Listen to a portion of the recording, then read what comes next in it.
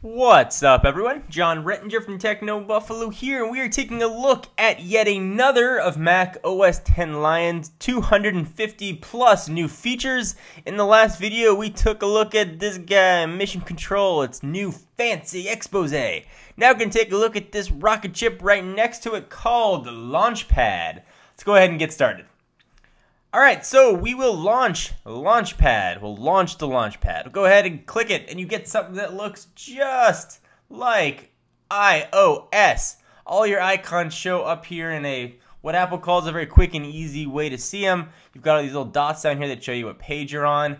And if you hold it down, you're going to see something very familiar as well. They do that little jiggly dance, which means you can move them around. So you can say, hey, I want iMovie there, or no, iMovie belongs next to Final Cut, because they're both video programs, and they should be next to each other, and they're friends.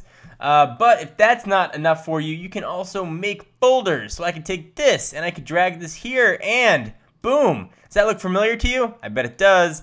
And it automatically titles it, or you can change that title, but I don't want image capture here, so let's drag that back out. I'm not going to make that into a folder. It's automatically going to show you all the folders that you have set up, so all my utilities are here.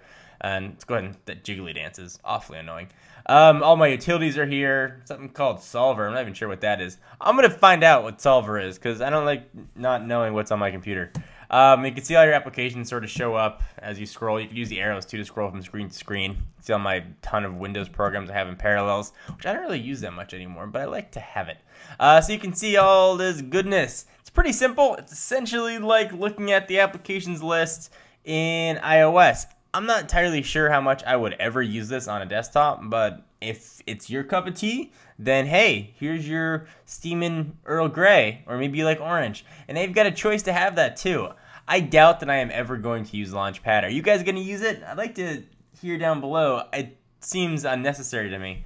Perhaps if I wasn't using a desktop, maybe I had a laptop and I could just use some gestures to launch it, it might be handy. But otherwise, I'm just going to use this dock thing down here. It's much easier. So this is LaunchPad. Wants to give you guys a quick tour, and now I'm getting all rambly because I was up early. I'm John Rettinger from Techno Buffalo, and I'll see you in the next video. Bye.